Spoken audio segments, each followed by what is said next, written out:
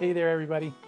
So today I'd like to talk about a little bit about the X-Trans sensor and what a long journey it's been for me to come around and to fully appreciate the X-Trans sensor. Back in the day, I started shooting 35mm film, as most people did, as an amateur, and started taking photographs. And, I learned things and figured out, what lenses and stuff would do what for me, etc. And then I decided to get a medium format camera, and I got a 645. Okay, well, I had to relearn stuff because all of a sudden my 50mm lens became an 80mm lens and everything that goes along with that. So the rules changed a little bit in terms of, and I had to learn what I was doing in order to get a sharp photograph and a decent photograph. And then I remember I got a Pentax 6.7 camera, and my normal lens became a 90.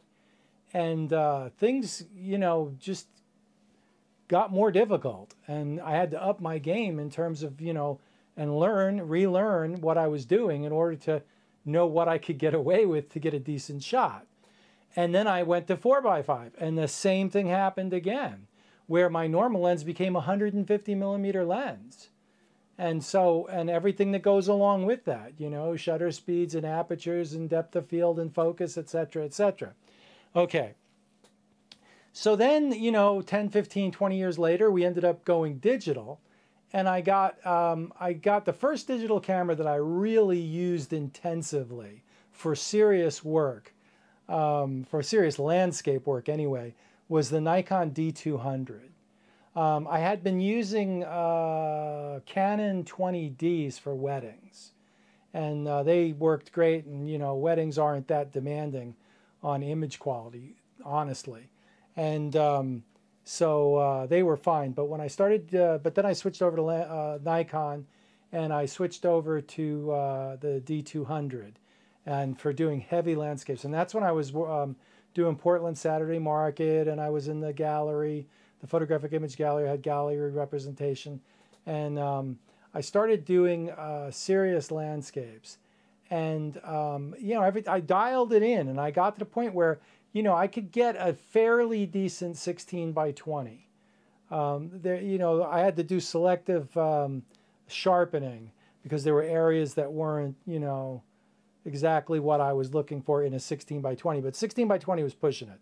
And it was a 10 megapixel camera. It was a CCD though, which was a little bit sharper than the CMOS sensors.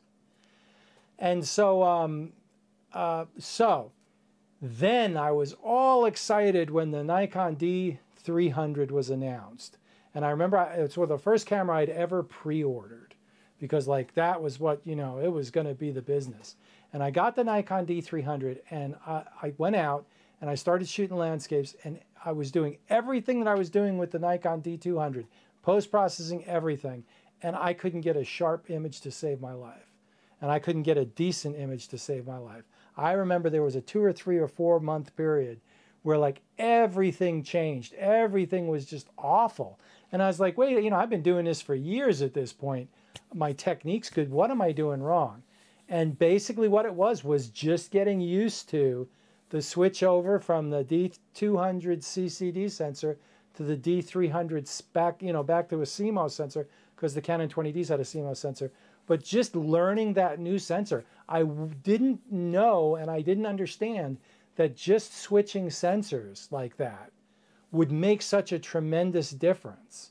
Okay, and why am I telling you all this? Well, I'm telling you all this because over the past 10 years, the Fuji cameras and Fujifilm in general have been very alluring to me in terms of there's a lot of things about their cameras that I really enjoy and I really like. I like the whole retro design aspects, and there's a lot of other things too. But I've always had trouble getting my technique around the X-Trans sensor. And it's taken a long, long time. I mean, it's taken years to adjust to the X-Trans sensor and to figure it out to the point where I have confidence in it that I can get what I want to get with a Fuji X-Trans camera.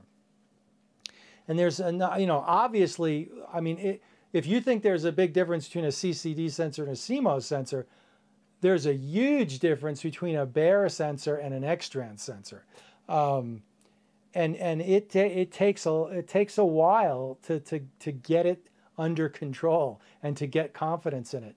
But I will say this: once you finally figure it out, there's a reason why Fujifilm people and Fuji X-Trans shooters are so fanatic about their cameras. You just can get results with an X-Trans sensor you can't get with anything else. Recently I've been printing my 2021 box set, some of the artist proofs for it. And, you know, all my images so far, except for one which is a 4x5 FP4 plus negative, they're all X-Trans sensor images. And that's the same one, but you get the idea. Anyway, so there they are. I've been printing a lot. And the more I print from the X-Trans sensors, you know, the more impressed I am. I will say this, for anyone who's having trouble with an X-Trans sensor, stop being so complicated. You know, I thought, like, well, okay, the first thing is Adobe doesn't play nicely with X-Trans. That's on Adobe. I mean, everybody's like so, you know, so into Adobe. And if you use Adobe, I get that. That's great. But I don't. And you know, if I were shooting a bare sensor camera, I wouldn't be using Adobe. But that's me. So, Andy Mumford is where I would send you. He doesn't have a problem, and he shoots Adobe. He does use Capture One for some things. So there is that. But all in all, for me, simplifying my post-processing was the key. For me, my post-processing is very simple. I analyze the JPEG images. So I shoot JPEG plus RAW, okay? And I try to get the JPEGs as close to what I want in camera as possible using all the cool film simulations, all right? And so I have something to, you know, a visualization of what the photograph's going to look like. And then if it's a photograph that I'm like, oh yeah, I like that one, then I'll take the RAW and I'll take it into Fuji's RAW converter.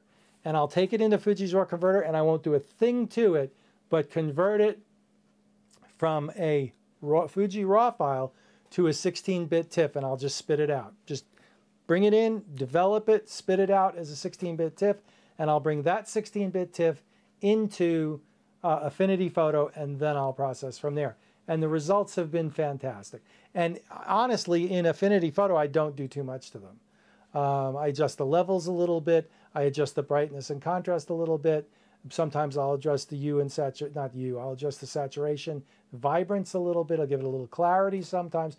And by saturation, I'm talking about, you know, plus or minus 5%, nothing drastic, because the Fuji colors are there. I mean, there's no question about that.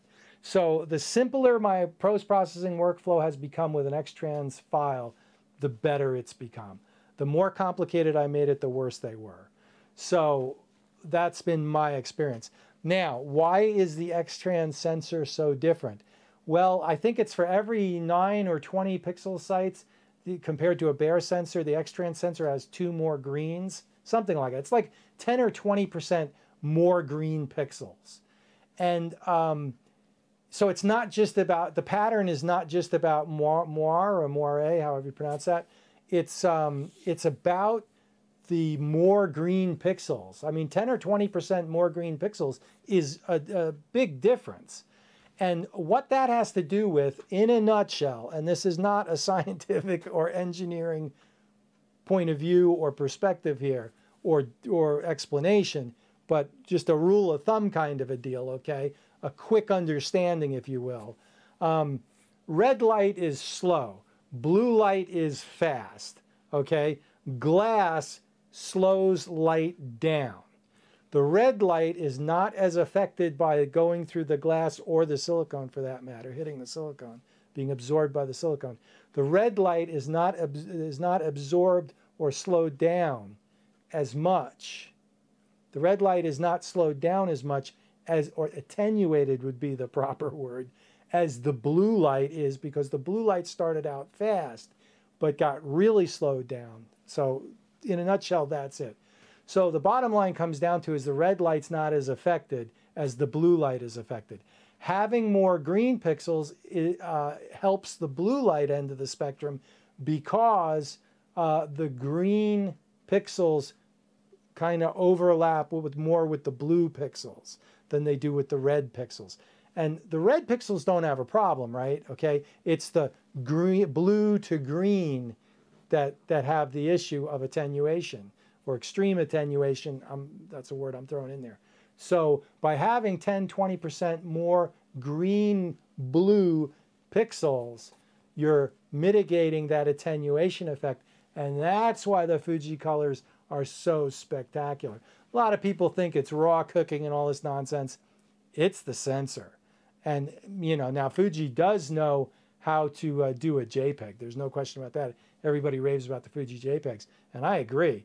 I mean, it's almost to the point where, and sometimes I don't even use the RAWs. I use the JPEGs, you know, so, but yeah.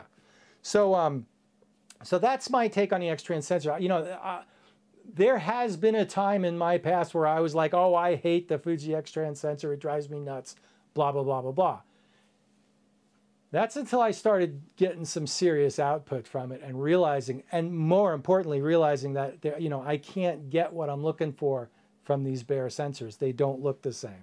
They're not as good, okay? They're just harder to deal with. They don't realize my vision as easily as the Fuji sensors do. That's just me. So anyway, I wanted to throw this out there, a quick video on the Fuji X-Trans sensor and how I came to learn to love it. So, all right, everybody, thanks for watching. Please like, subscribe. I appreciate it. Thank you so much, and we'll see you out there. Bye.